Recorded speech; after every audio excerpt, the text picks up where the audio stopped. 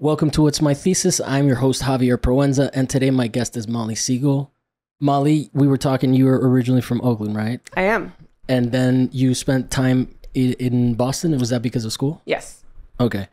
And then when in that did you start getting into art? Like what kind of work do you do? Are you a painter? I'm a painter. Primarily, you don't identify as like somebody that does other stuff? No, I wish I did sometimes. I think it's cool when artists like do a bunch of like kind of like let the idea sort of dictate what they make. But I rely on my hands. And so like so I'm a painter. Nice. I make objects. And then how old were you? You went to schools directly to paint?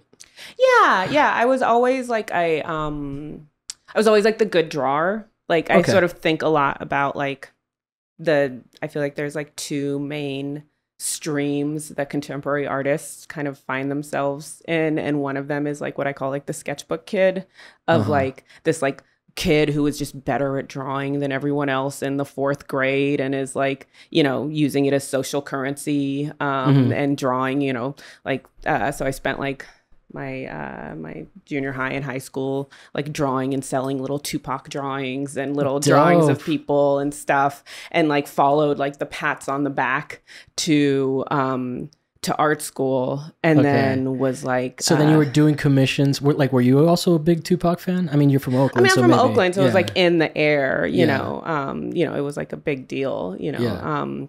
But I wasn't like a huge like music person. I'm just trying to figure out what you were wearing back then. Oh, I mean, well, fair.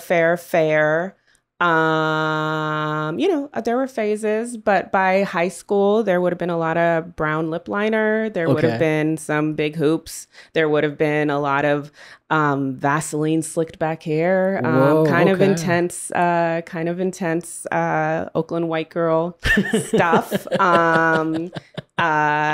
You know, just because I feel like wherever I've been, I've always wanted to be like, how do I fit in? Like, what am I? How do I fit in here? Like, what are we doing? But it's fair that it's part of the culture, right? So you're like hanging out there, right? Yeah. Like, I mean, you know. No, I mean, there was like, yes. No, it was it was Oakland in the 90s. So it was like, so I was just sort of always really, really good at drawing. My sense of art was like, how good can you draw hands and stuff? And like, what were your influences when you weren't doing Tupac drawings? Like, because that seems like you were doing it, like you said, for social currency. Yeah. What would you like? What was your favorite thing? Because I used to draw just like pretty girls from like my sister's teen magazines. Yeah. With ballpoint pens. Telephone wires. Telephone wires, like in the sunset, was a big thing for me because I thought they were like so. I've always like kind of loved like beautiful grime a little bit or something. You know, I was a huge Frida Kahlo person.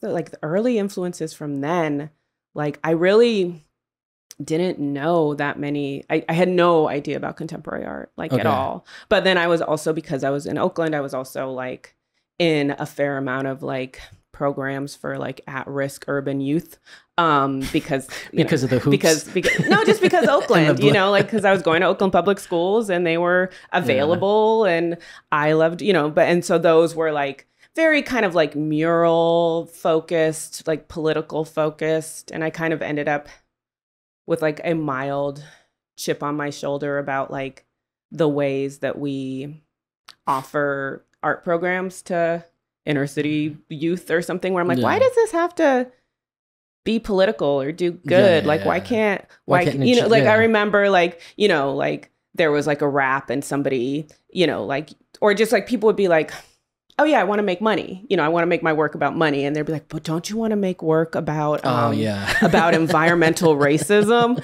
And like looking back, like I agree, you know, like I come from activists and progressives and like, they're right, but like the way it was sort of shoved down like our throats, where it's like you can rap, but only about, you know, social justice, or like it's got to have a positive message. And I think that there's like real beauty in like just letting people, like kind of helping people make whatever they want to make, you know, even if it's like, you know, upsetting or doesn't agree with like your politics, you know.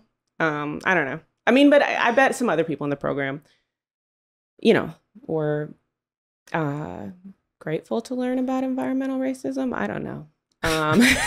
Environmental racism, is that like your neighborhood? Is that like a food desert type thing? It's a food desert. I mean, in our case, like in Richmond, California, which is neighboring Oakland, there's like a power plant or like oil, like the air is really bad. It's like Aaron Brockovich shit. It's sort of, wow. Yeah. I mean, wait, what's causing that bad air? Sorry. I don't know, like a power plant or a gas plant. There's like a, just sort of like the rates of asthma in, I did not know this. Community. I mean, now I'm like trying to remember, but there's just like a general sense of putting things like power plants, like oil sort of stuff, like more, in poor communities, which in the Bay Area also end up being Black and brown communities. Mm-hmm. And, asthma rates are up.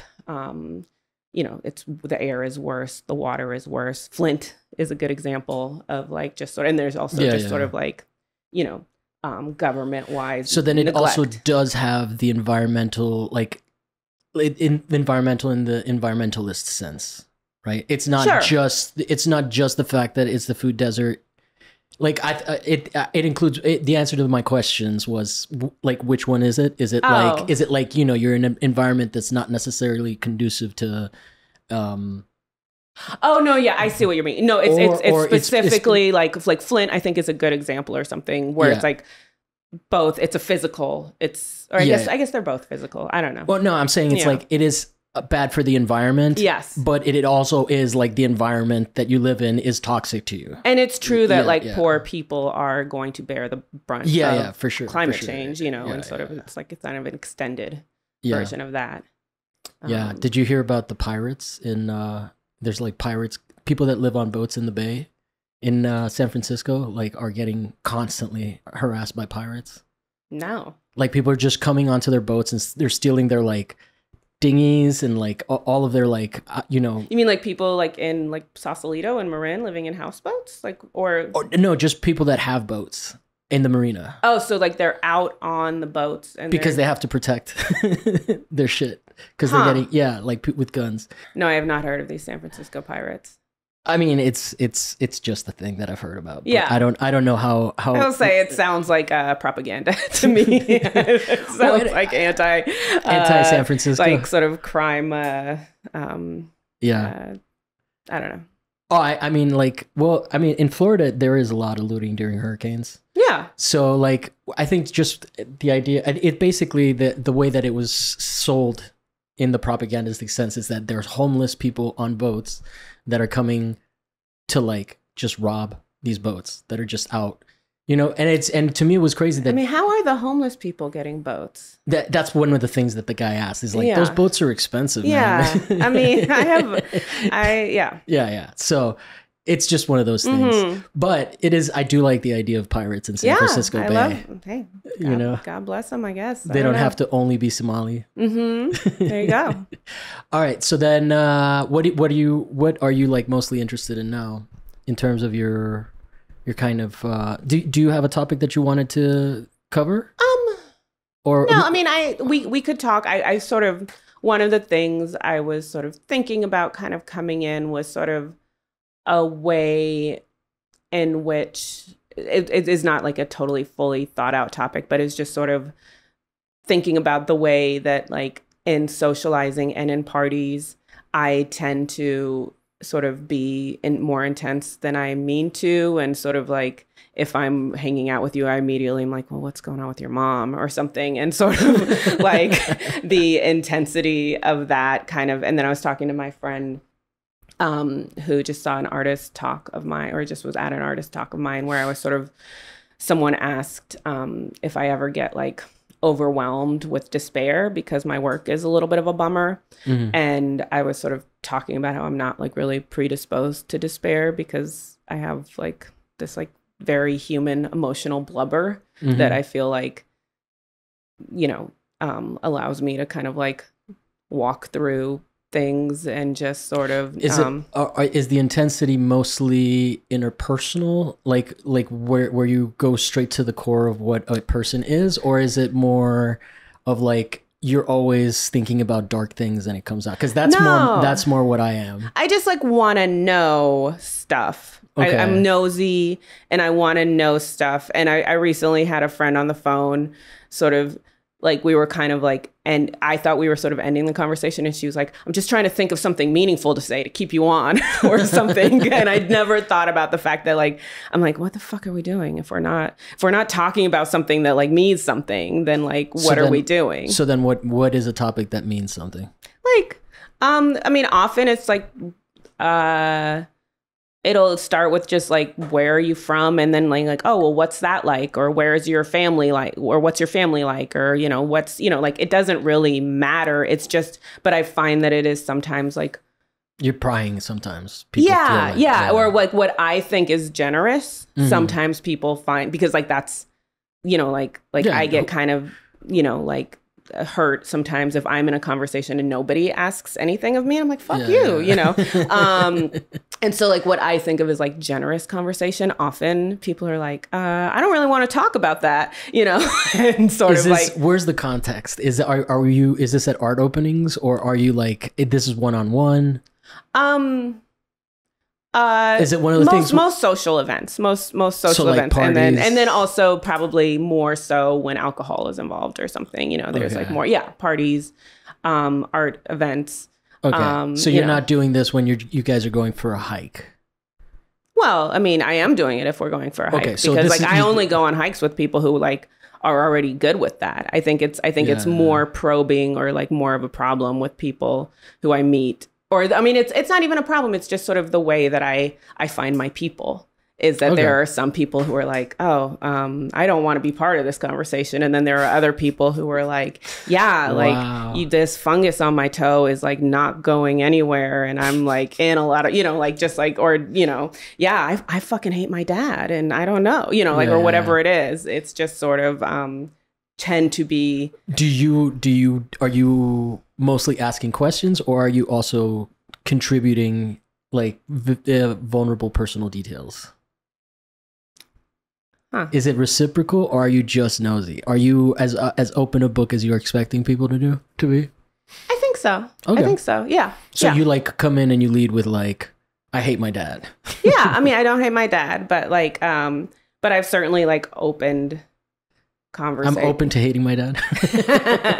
No, I mean, you know, I think, I mean, I don't know how vulnerable it is sometimes, but, so it's not always vulnerable. It's just personal. Yeah. It's not like, and again, like necessarily about feelings. I don't know if that's like totally like, I'm like, I don't think that's an actual topic or something, but that's the only thing that I could sort of think about in terms of like, what do I nerd out about? Is I nerd about like interpersonal relationships, and sort of like getting to the marrow of a thing is sort of something that I really like to do. Okay. Well, I mean, I can relate to that a little bit. You know? I mean, I would imagine if you've got an interview podcast. For me, the things that I like the most, first of all, if I find out that you've been a part of a cult, I have a very hard time not asking about that, you know?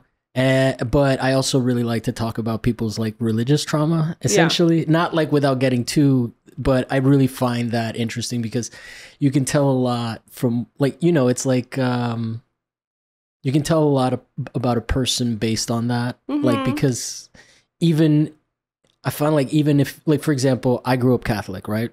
How Catholic? I mean, I in Rome. So like I grew up in Rome over there. So it's very different than over here. I got confirmed, I think. Confirmed as the teenage one?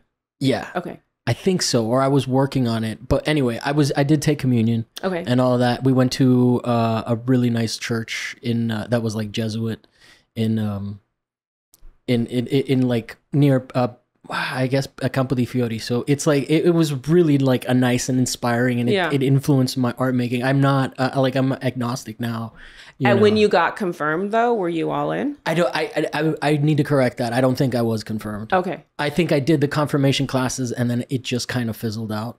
But like my parents weren't really strict about it. They just kind of did it. And it was like a nice cultural experience. You know, it wasn't like weird or creepy. I know people have had really bad experiences with the Catholic Church. I mean, it seems so. Yeah. Especially in San Francisco, there's like pretty well documented stuff. I mean, feels somewhat universal. Feels like... Oh, no, that wasn't a jab at San Francisco. No, I'm just saying that I feel like if you dig into most, you know... Boston probably too. All the big cities, yeah. But the San Francisco's one is present in my mind because Kamala Harris was the thing, and it was part of her scandal that she like didn't prosecute, and like people were really upset. But anyway, we don't have to talk about politics. But it's interesting. No, I find those things interesting. What about you? Like, what is your religious background? Well, this is interesting. Were you in a cult? No, I mean, you can tell me. I don't think so. I'm Jewish, but I come from socialist Jews. So I grew up very unreligious. I like not believing in God. Parents don't believe in God. Grandparents don't believe in God. But I also come from deep believers. Like sometimes when I talk to people who grew up really deep believers in social justice, deep believers in socialism.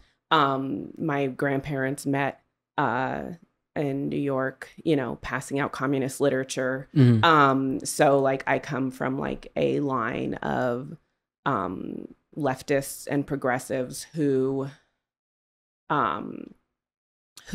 believe as idealistically and fervently as I think many religious people do. And also with, as you know, and believe in the idealist of like, well, we haven't really seen it play out the way we want, but we believe anyway, you know, like we believe in this idea. And so like I grew up going like we did May Day celebrations where on the first?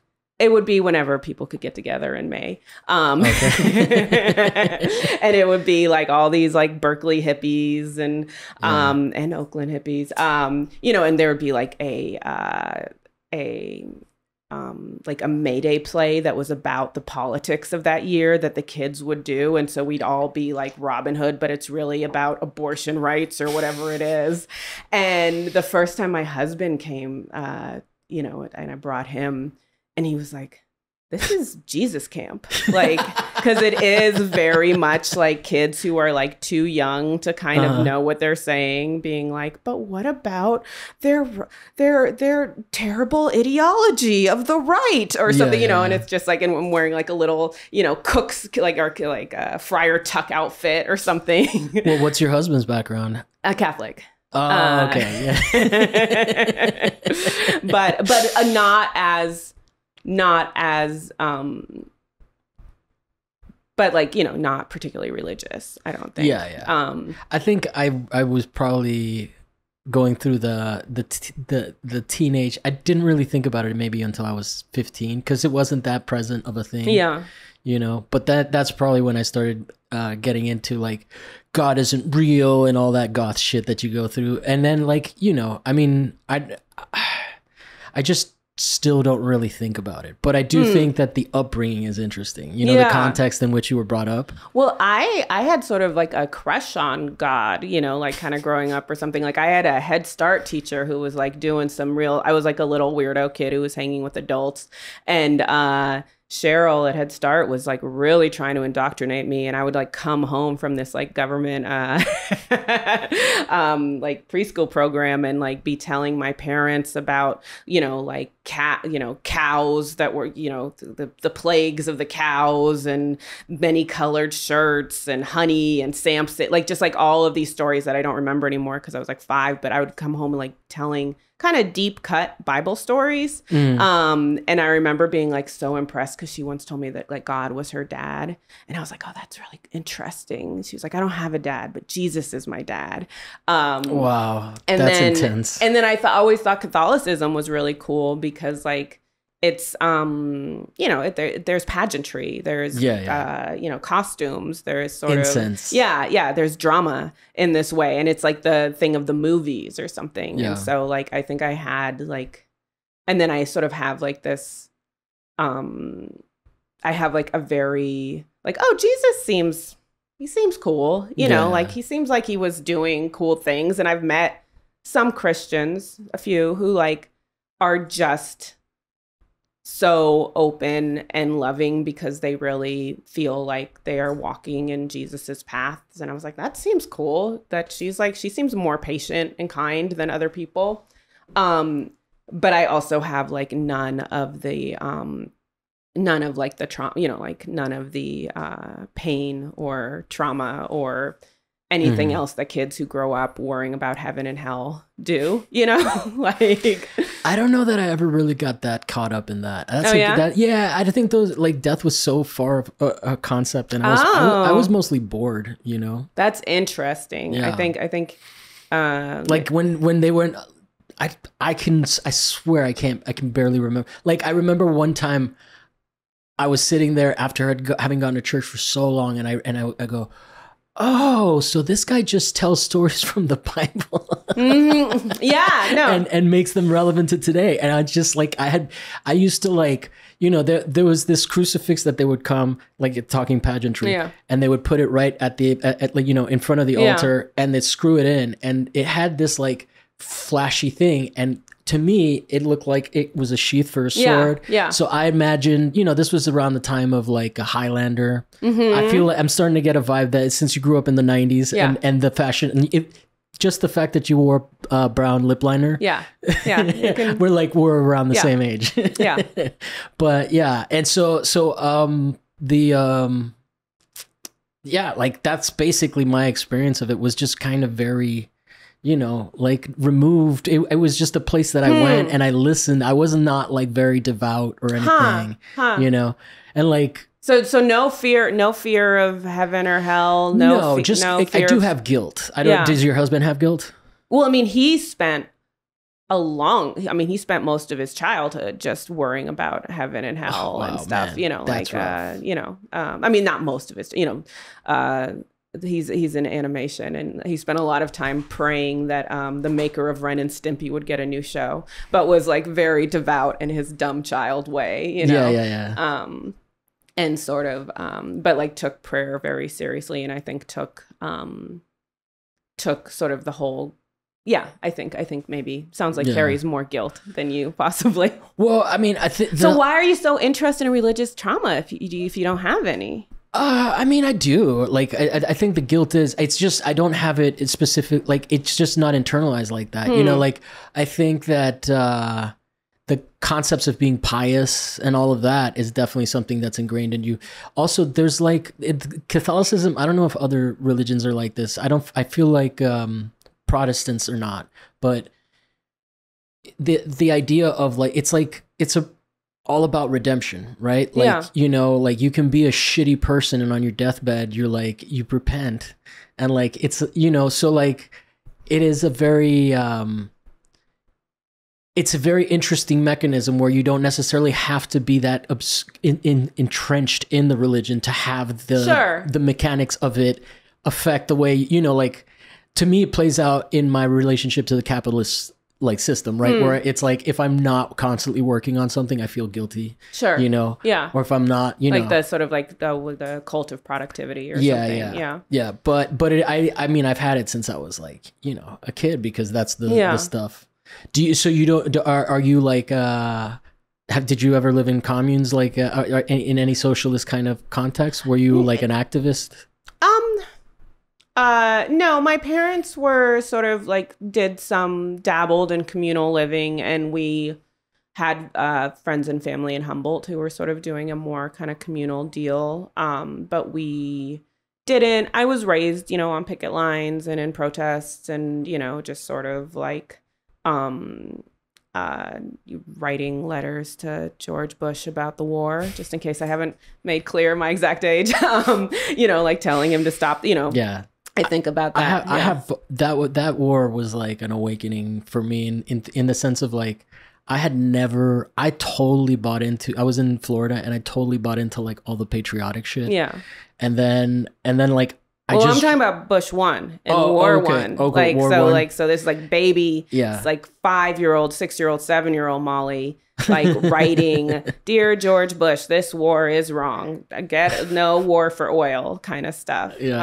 But I, you just sort of I get the part about Christianity and redemption being like, oh, well, at the last minute you can make everything right. But I think that's like one of the beauties of Christianity a little bit is like this idea for redemption. I remember this because it is so, I mean, and it's like, it's shitty if you just are a shitty person and then go to God or something. But like, I think for humanity and to like have this idea of like, oh, I get to start over. Like this moment isn't this awful moment where things feel hopeless isn't the full extent of like the story or something, or like that there's possibility to start over or something. I think is I think ultimately it is it does like conceptually work that way, but the way that it's institutionalized and internalized becomes like the baseline is you're a sinner.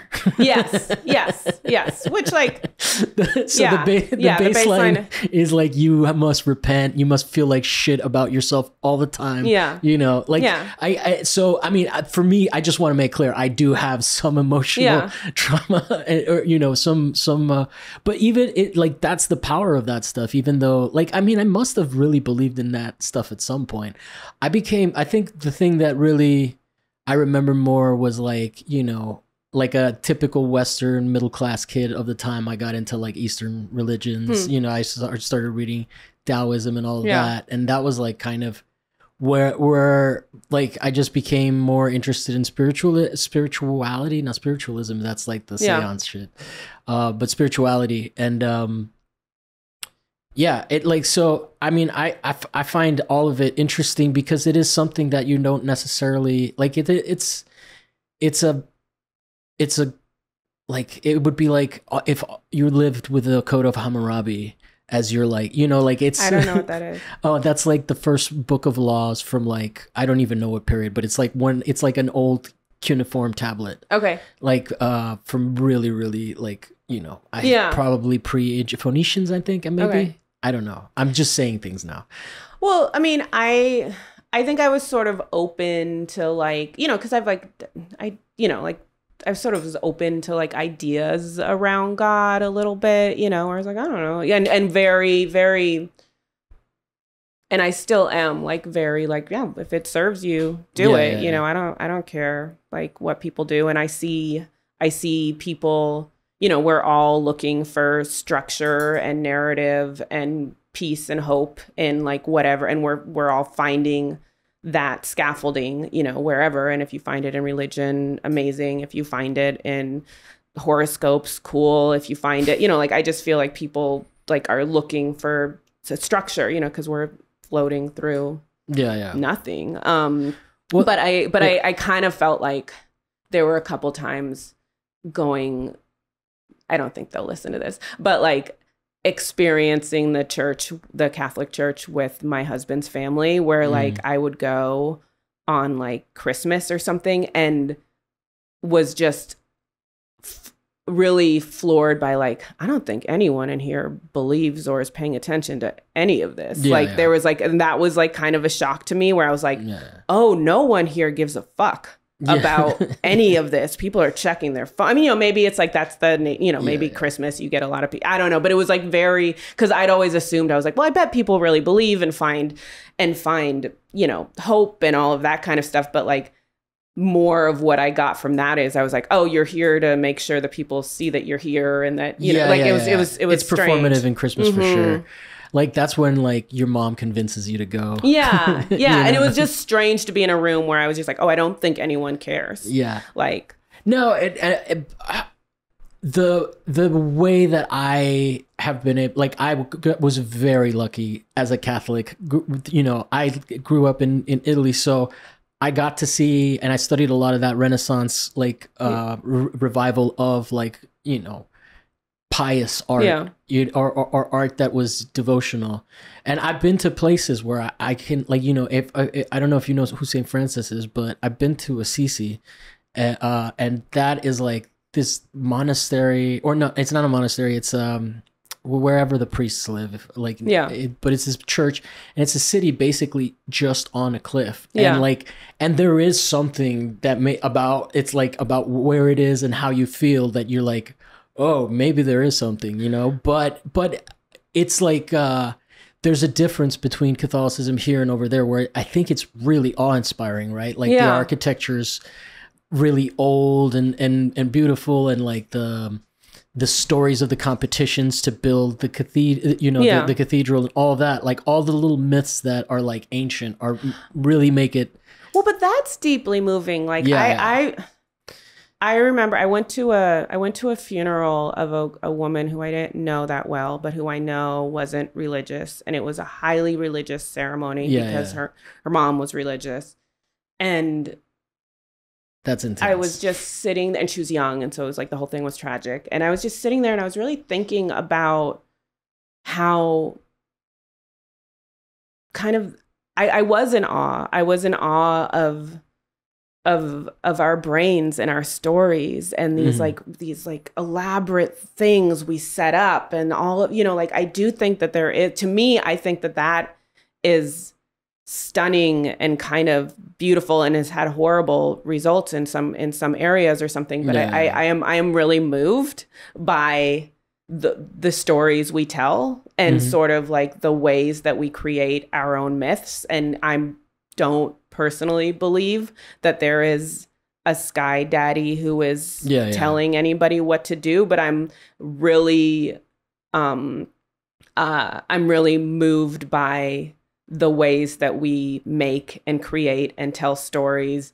And I think at its end, it's because like we are aware, our big brains are just aware enough to know that we die and don't know what happens next. And so there's been this like really kind of amazing storytelling culture to kind of make sense of that in a way. But no, it's crazy. It's like Pollyanna nihilism, where I'm like, it's so sweet. No, I mean, it's also really human. I find that people that are secular also have a hard time not being, well, I keep saying it this way, just being dogmatic, you know, like you kind of referenced it earlier when you said that you grew up in a almost like religiously structured. No, I come from believers. And I come from dogmatic believers, and believers who believe no matter what the evidence is presented, you know, like my parents are going to believe in socialism, and you know, like and there's also like kind of I remember once somebody casually, I was having a nice conversation with a bus driver, and then, you know, he was like, do you know Jesus? And I was like, oh, I'm an atheist. And he was like, well, how do you know the difference between right and wrong?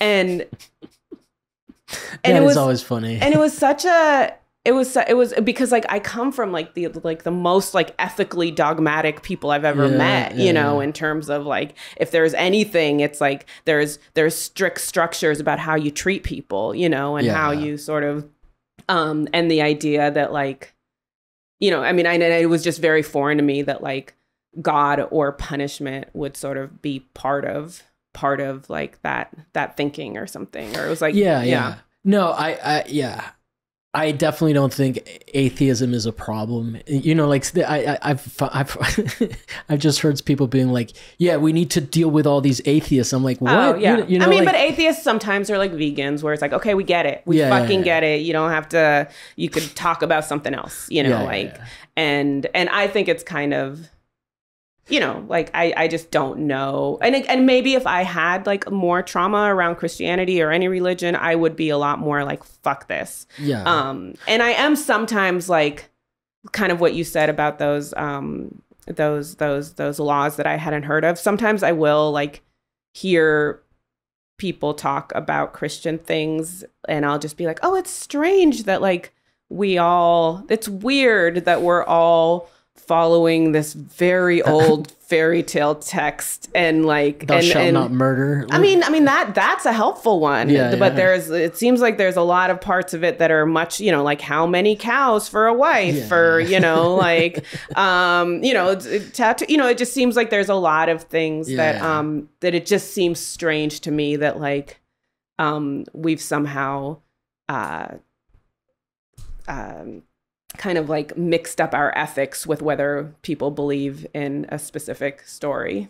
Yeah, no, it's definitely, well, I was going to say that the atheists that you're talking about specifically, to me, they kind of feel like, it's like if you're a Satanist, you're still caught up in the Catholic game. Sure, yeah. You know? Yeah. So like if you're an atheist and your whole existence is disproving like religion, like you're still caught up in God, you know, like you like it's not a freeing thing. It's still you're still, to me, you're still displaying the same like tendencies, the same human tendencies that make people religious, just in an opposite direction. Right? In a defiant one. Oh, I mean, and I mean, but I think people, again, like I just really think we need scaffolding, like you know, like, and so people are gonna find it where they can.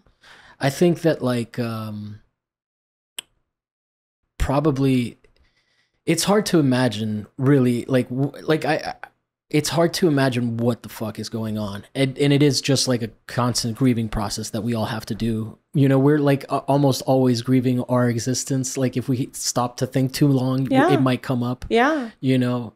And I think sorry. No, I was just going to say existence is just a fucking crazy thing to begin with. You were going to say something. Sorry. Well, a couple of things. One, I feel like one of the things I think a lot, because a lot of my friends have kids, and my sort of take on that is it's like, oh, well, there's no way you won't fuck them up, you know, because it hurts to be here. And like you can do everything right and it's still going to hurt to be here. And they'll have notes, you know, and so like all you can do is you can try to fuck them up in a different and less, you know, scarring way than your parents did you or whatever. But which is probably just a reaction to which is a reaction, and often like you'll miss the other thing that was coming. But then the other thing I was going to say about that is I think that's also where like that emotional blubber comes back in, where I do think that like people who I've experienced who are really suffering with depression like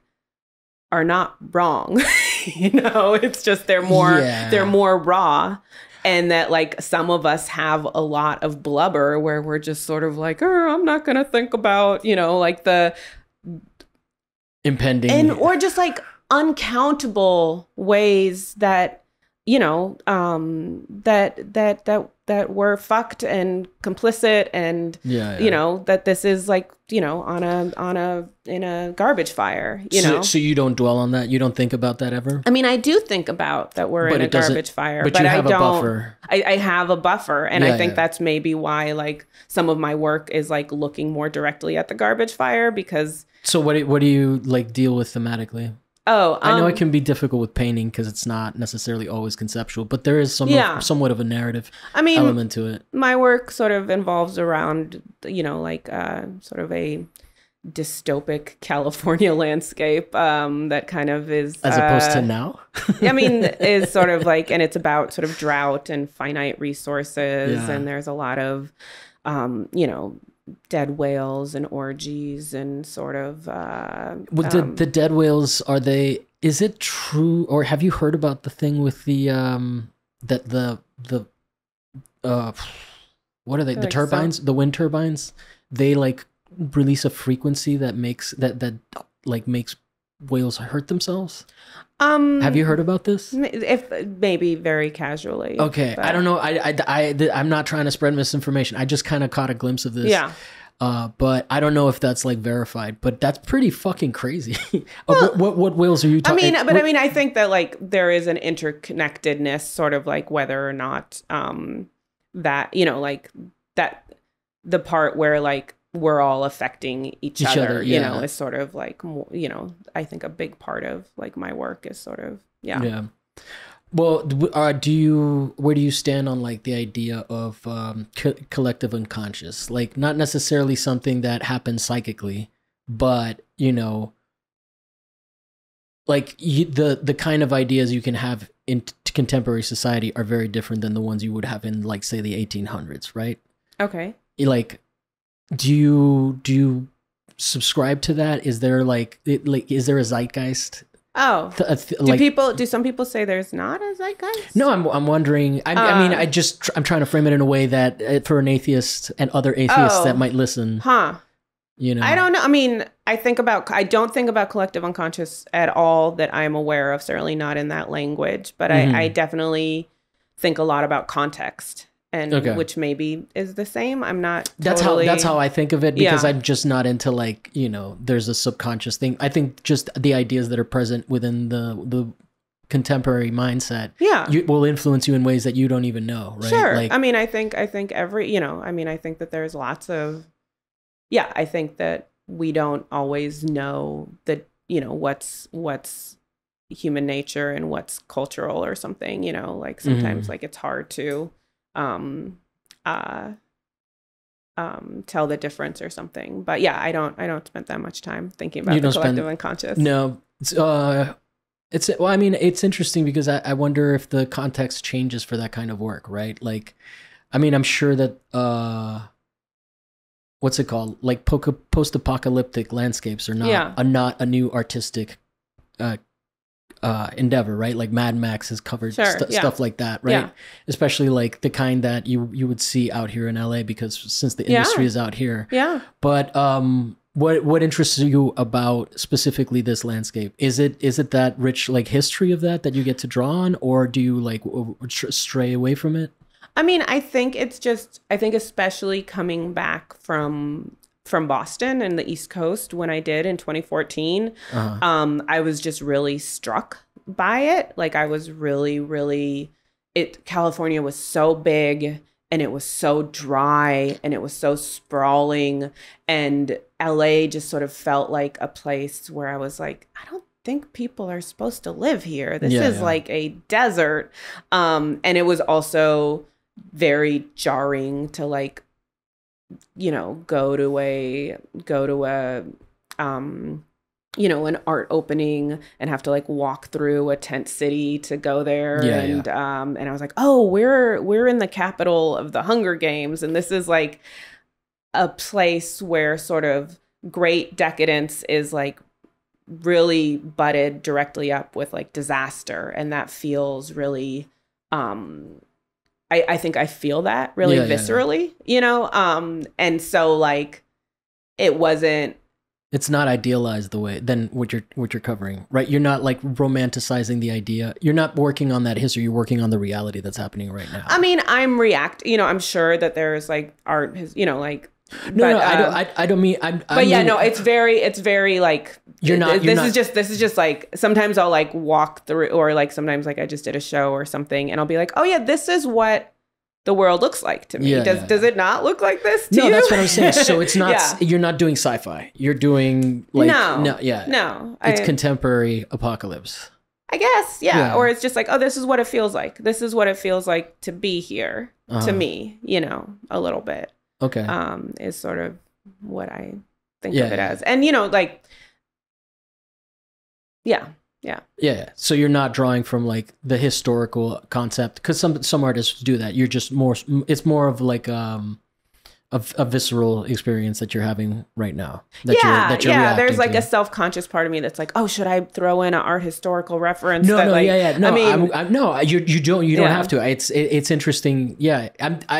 I'm talking about it the way that I access that, because I just watch a lot of sci-fi. Well, I will say I was already making this work, but I read Parable of the Sower maybe 2 or 3 years ago, maybe 2 years ago. Mm-hmm. And that, as close to anything, rocked my world and sort of was like, oh, this is what this feels very close to what I want to make in a way. So then, but are you painting tent cities or no? You're just there's sometimes tents in there. Yeah. Okay, cool. Yeah. So okay, so then it's also a bit more documentary style, like in the tradition of a photographic kind of discipline, right? As like, it's like street painting, even though you're not doing it at plein air. It's I suppose, yeah. Like documentary. I'm sorry, yeah, maybe that's a stretch. I'm just coming from my perspective as someone who studied photography. Like a Dorothea Lange, like I mean, I know what documentary photography is. I'm just trying to think of like whether that's like a way that I would. I mean, I think it's definitely, yeah. I mean, it's definitely taking directly from my surroundings, very much so. Yeah. Yeah. Cool. And then does the is there then, like, we are dealing with that socialist element that you grew up with, well, right? I mean, that's funny because I've always said, oh, I don't think the work is political. Like, I don't think, because I don't think it's not saying what to do, or it's not like there's no answers in it. You know, there's no like, you should be doing this or you shouldn't be doing this. I try not to. But I think what I've realized is that, you know, like, it's inescapable. Is that like the closer the work I make is to the person that I am. And like, one thing that I'm really proud of is that I feel like if you know me and you see my work, there's like, oh yeah, that makes sense, in a way, or like. But then it also sounds like it's not burdened by being preachy, right? Because I work to not burden it, or like, I don't want it to be. It's preachy. not a jit prop. It's because I think there's most of my experience with political art for me, certainly for me, and maybe at all, but maybe not, is that just sort of like, I often feel like the political action gets watered down and the art gets watered down, and then you're sort of like, you kind of have nothing, like when I would rather, go and canvas or protest or, give money to people or do things that are more direct, Yeah. Well, in the context of today's art world, especially unless you're like doing work through institutional funding, you're kind of stuck, like, you're stuck being limited in what you can critique, because the art market is like, if you're in the art market, you're not necessarily getting a say in who's collecting the works, right? And but even outside of the market, like, let's say, like, I just think it's hard to do in a way that's like, that's actually, that's fair enough too. That's powerful and moving and sort of. Yeah, I would say that I would say that the context makes it so that it's watered down, and because if you're trying to sell it, you're not selling it to a person that doesn't have a home to like keep it safe, right? You're necessarily always tend to have to make work for people that can afford it. Yeah. The other thing I would say is I have the Robert Frank's The Americans up there. I don't know if you're familiar, but basically I would say that, it's interesting to hear the way that you're saying the work is not political. I guess that kind of comes from that socialist mindset, but like, I would say that there is like photography, like if you're documenting Hooverville in the 19 whatever, I don't know when that Hoovervilles were, probably 30s. Yeah, probably post stock market crash, but yeah, I like it. It's still like, even if it's just within the historical art context, like somebody is documenting the fact that the state of California, right? Like, I mean, except that these aren't, they're their paintings, so they're not like, what would you call it in like a history class, like first. But you would look at paintings from like the like in history class, you study paintings of the time, right? Like that's how I know that France had Paris was one of the first cities that had mobs, right? Because it was the first time people were painting mobs, right? So to some extent, like, I know that it can be fantasy. Anyway, this conversation is like, we probably agree on it, but I'm just saying that like, it's an interesting thing to sort of to take a narrative form and like deal with contemporary issues like so directly, right? Like where it's representational directly of the event, as opposed to taking it to like where, like, even like you mentioned your husband's an animator, right? Like with these things, you can do pretty much anything. So the choice to narrow it down to that is an interesting one. It's a contextual one. Yeah. Right? Yeah. No, totally. And I think I have like, I sometimes have like orgies or sex or sort of naked people running around in there. And I've found that like I like having them there because it complicates sort of what's going on. You know, it like complicates the narrative because like I did a residency recently that was in a law firm, and I was like I was painting. I was like did 4 months where I was like painting inside of a working law firm downtown. And they were so generous. And so like it was a huge stipend and it was great. But they were like, can you not paint sex or nudity or something? Because we are a working law office. And and the work was so much more of a bummer, you know, without that. Like I didn't realize how this sort of and it felt more dogmatic in a way, like the work without like, cause it is the decadence, but it's also weirdly somehow ends up being like the hope or the human contact, you know, like there's sort of like, it's sort of, and it also just ends up making them a little more confusing in a way where it just sort of feels like a little, less like clear what I'm, I don't know. It just sort of feels kind of right or something, but no, I mean, it also speaks to like primal and carnal, right? As society is crumbling, we're still just these animals right, that have like basic needs, like food and whatnot. And I think a lot about like finite resources and like the finite resources, like emotionally, or finite resources of like, you know, that happen in sex, or finite resources that happen, you know, in our ground and oil. And sort of like, I really like to kind of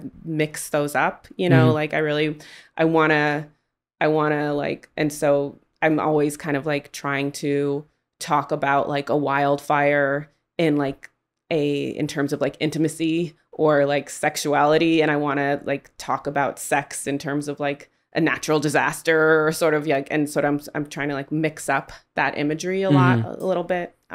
What natural disasters? Mostly fires, or are you doing hurricanes, tornadoes, I mean, earthquakes? they're sort of West Coast kind of California. I mean, there was this thing about like how often do you think about the Roman Empire? I think about it a lot. Really, I don't think about the Roman Empire at all, but I think about sinkholes like every day. Like I don't know why we're not going around thinking about sinkholes like every single day. How prevalent are they? I mean, not prevalent enough for me to be thinking about them every day, but like the fact that they can just be like that there's I mean, you're from the generation that used to think about quicksand all the time, so maybe but quicksand never really landed for me, you know. But you like, were never afraid of it. I mean, yeah. I actually know someone that did step in quicksand. Oh yeah, yeah. He had a surfboard. Did they?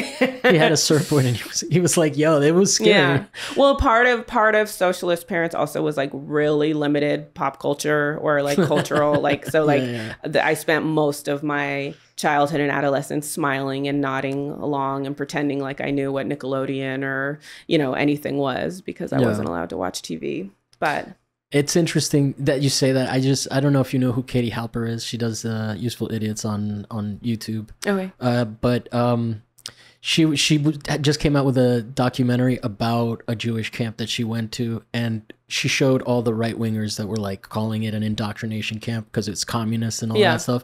That's interesting. It was a communist Jewish camp. Yeah. Well, what's the kibbutz? What's the? Oh, that's a whole different. Well, no. I'm just saying, but there's like socialist like communities like that, right? Isn't that what that is? I would call them communal communities. Okay. I don't think there is. I don't know. I am I'm sort of a staunch anti-Zionist, so so that's only in Israel? I mean, my understanding of a kibbutz is that they are. I didn't want to make it about Israel. What I might call a settler, I don't know if we really issue. I would call them more of a settler. I mean, maybe. I mean, and if there is like communist Jewish camps, I'm curious. Like, well, but I didn't have like. I never went to like sleepaway Jewish camp. Like my family was very like sometimes like I don't like I didn't even know Seinfeld was Jew. It was like so obviously like coded Jewish because I was like I didn't recognize that guy at all, you know, like because I was just coming from other Jews, you know, like different sort of not New Yorkers. I mean, they were New Yorkers, but they were like even Larry David. I would recognize Larry David as somebody in my family, but like but yeah, no, it's just but also Jews who I think you have like we are very culturally Jewish. We did Passover, we did that kind of stuff, but like there was no God involved. I never went to temple. I didn't get a bat mitzvah. I did a ceremony. There was like when we were 13, we did a ceremony at home. Recited a poem about how your children aren't your children. They're the sons and daughters of life's longing for its, like just hippie shit. Is that hippie shit, or is that part is exclusively hippie? It's not Jewish? I mean, I know it as a Sweet Honey in the Rock song, but I think it might be like a Rumi poem or something. I don't know. It's like a old, maybe not Rumi. Yeah, it's a synergy. I would say it's closer to, I don't think it's Jewish. I don't think it's actively Jewish. That's funny. So like I sort of felt, I mean, even growing up in Oakland, and I talk about this a lot with a Jewish friend of mine, like I didn't think that much about being Jewish. I sort of, my identity was a lot more about my whiteness than about my Jewishness. And then as I've gotten older, I've experienced like more and more, not pointed, but like general anti-Semitism. But like the first time I like experienced it, I was like, oh, are people still doing that? I didn't know we were still doing this. This feels like a quaint, or not, like just sort of old and stuff. But but I think also if you don't go to temple, if you don't publicly gather with other Jews, then maybe it's easier to not feel that kind of fear that I hear some Jews talk about when they do gather, the vulnerability of like being public together or something. Yeah. But it's an interesting one. I mean, I don't really have anything profound to say about anti-Semitism, but it is, it's persistent. Yeah. It's really crazy. Like, that must suck. To like, I mean, I don't know how present it was for you. I guess it doesn't sound like the history was like weighing on you too, Yeah, I mean, it wasn't, and I see it and I notice it now, and I know there's a whole book about problem. You guys being persecuted, right? Yeah. Like I do think that it is part of like deeply embroiled in a racist, fascist sort of kind of bigger picture. But I think this is to a large extent, I don't feel it in the way that a lot of Jews I know feel it. And I have cousins and stuff who really are deeply sort of invested in like somatic generational trauma stuff, like where it's like, oh, I can feel the that being said, am I somebody who's like hyper vigilant? Yes. Did I always think that was just because I grew up in Oakland in the 90s? Yes, but so it's hard to know like where sort of some of your stuff comes from, whether it's just like who you are or but this is awesome. We got to talk about my favorite topic. Well, is there anything that you want to say before we wrap up that you might feel like you left out? I always like to end on that because it's gonna maybe be a while before I was thinking of stuff when we were there, but I think think either we hit them or we don't have to hit them. All right, cool. Yeah. Can we promote some stuff for you? What do you have going on? You have an Instagram? I do. It's molly.segal, MOLLY.SEGAL. And did you know that Steven Segal is actually Steven Seagal? And he changed it because he didn't want to sound Jewish? Are you fucking with me? I'm not. I used to tell people that Steven Seagal was my uncle and he didn't talk to our side of the family anymore because my dad beat him up. I didn't know Steven Seagal was Jewish, and I didn't. There's no, so he used to spell it Segal? Yeah, that's how he still spells it. They just pronounce it differently. No, it's Seagal. Maybe he changed the spelling. But I think I think he's not spelled like me. But but that's really funny because I did tell people I was related to him as a kid. That's great. Well, and I had no idea he was Jewish. So I had no idea you were such a get. Yeah. Well, you'll never know. You can't fact check how much related I am to Steven Seagal. So don't try. So okay, and then you have a website too? Yeah, it's just my name .com. Okay. Anything else? Any upcoming shows? Well, I mean, you're pretty active. Yeah, I had a really busy summer. I don't have that much. I mean, I've got a show up in San Luis Obispo, but it closes the 13th. So I think I doubt this will be up by then. Cool. So yeah, if something comes up before then, I'll write you or something. But I don't think I have that much coming up. And thank you for watching. We'll be back next week with another guest and another topic that may or may not be art related.